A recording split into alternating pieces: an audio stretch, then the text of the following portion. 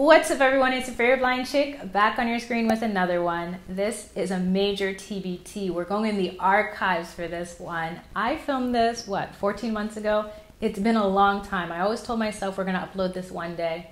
That day never came, until today.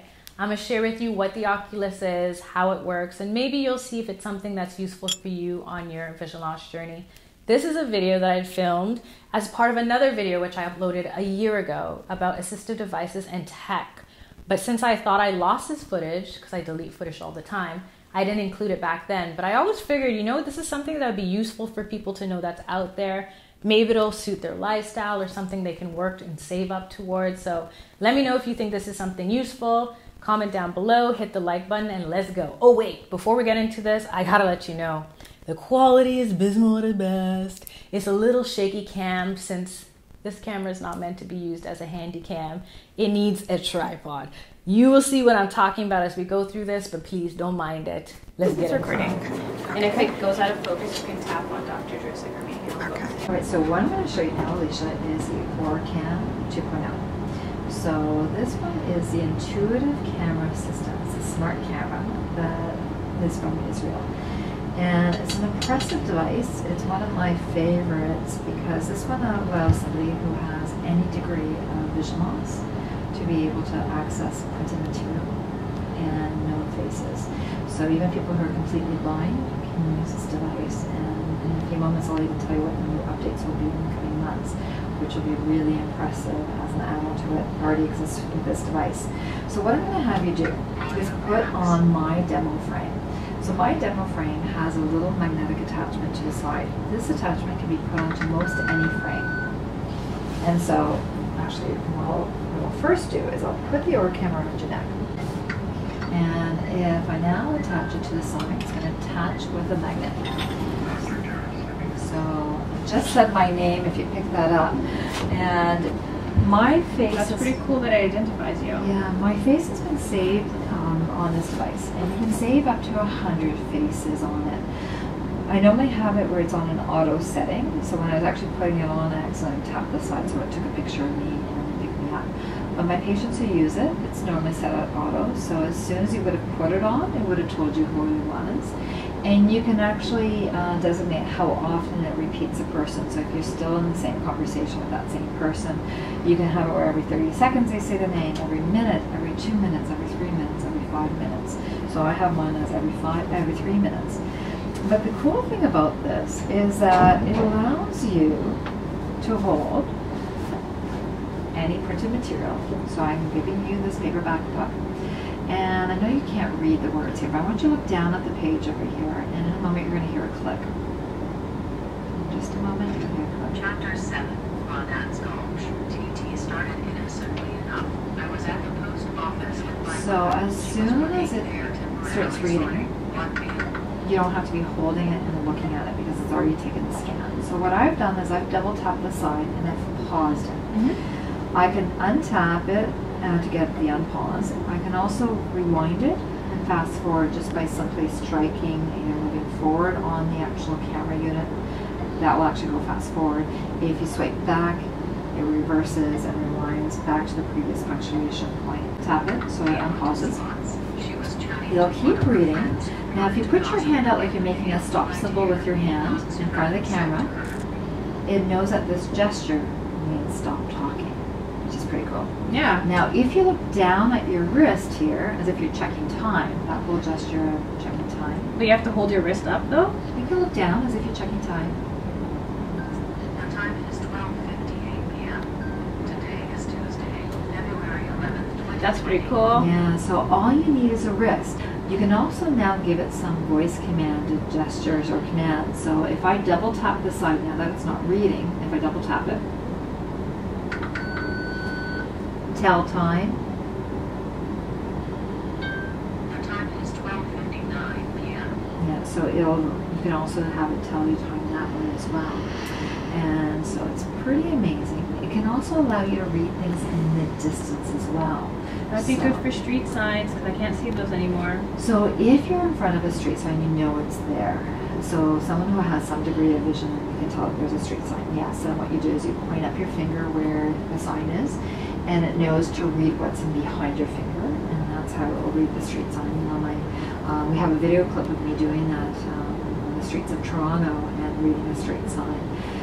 You can actually use it to read menus in a restaurant. You can also have it read the outside menu that's displayed at restaurants before you even go into the restaurant to see if you want to go and visit this restaurant or not. You can also use it to look at the instant teller machine, what's written on the screen. You can use it to look at the computer screen, your cell phone. There is also a color ID component to it. The color ID is really simple and basic, so it's not going to give you Fuchsia, exactly, magenta. exactly. So it's not going to be that kind of detail. It might say dark pink, light light blue, blue. That's so or good blue. for someone who's blind and can't see it. Exactly, to give a rough idea of what the color might be. Now the cool thing is you can go to the store, pick up a food package, and they can read it back to you. This is the North American version, so it also can read back in French and Spanish as well. It doesn't translate, but if it's written in French, it will read it back in French with a French accent. If it's in Spanish, it reads back in a Spanish accent. It also can identify currency, so if you're holding 20 Canadian dollars, it'll say 20 Canadian dollars. If it's US, they'll say $20. If it's euros, 20 euros. If it's pesos, 20 pesos. You'll be able to say, tell me the phone numbers. So it will actually find the phone numbers and read out to you. If you're actually picking up a newspaper or another item that has words on it, and you know specifically that you only want to read one section. So here you might be able to see that there is, with your glasses, you pick up the headline, but you can't read the actual print of the newspaper column. And you can say, start reading at Venezuela's Supreme Court. So it finds that and it starts reading. There? Exactly, and it'll start reading from that point. And the OrCam knows how to read newspaper columns. So when it's actually reading a newspaper, it reads column and by column of the article, not just keep going across. Sure, that's really impressive. That's going to be coming out with the OrCam as well. Is what they call more like a voice-guided mobility type aid. So you'll be able to ask the OrCam, tell me what's in front of me. So someone has very limited vision or no vision. The video clip that I saw, the person says, tell me what's in front of me.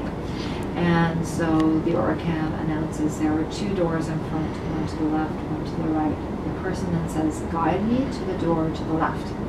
So as she starts walking towards the right door, there's a beeping sound that keeps increasing. So it goes beep, beep, beep, beep, beep, beep, beep, beep, beep, letting her know she's in the right direction and she's like Marco Polo. Exactly. You'll see on the video, it has 2 people who are seated at a table and there's an empty chair. So it says there's 2 people in front and an empty chair to the right.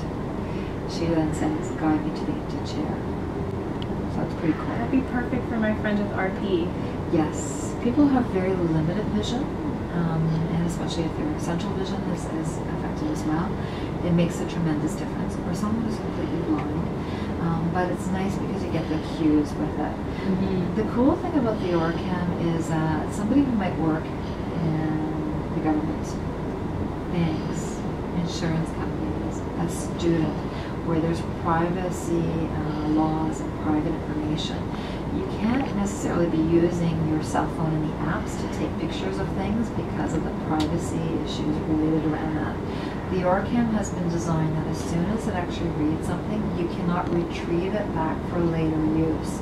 So you are able to use it to write an exam. You're not going to leave that exam room sharing the questions with other students. Or same thing, if you're working in the government, you can't take information and leave the premises with it because it doesn't allow you to retrieve that. The only thing it will allow you to retrieve is if you've actually done the facial recognition, or they even have what's called product recognition. I find the facial part is really the big one that people use. Yeah, especially with Stargardt. Yeah, It's giving me Black Mirror vibes, but it doesn't hold the and memories, let's say. Yeah, and the cool thing about it is that you can easily rest it around your neck. So when you don't want to be using it, no, that's why it's actually tethered. I did that on purpose.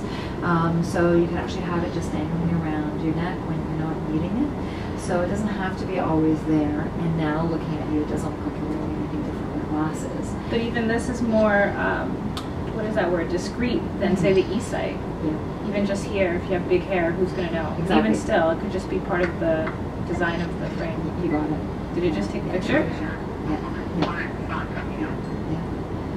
So it will announce what might be in front of you, which is really, really cool. Yeah. So this is the OrCam My Eye 2.0. So it's a pretty impressive device. Yeah. Excellent.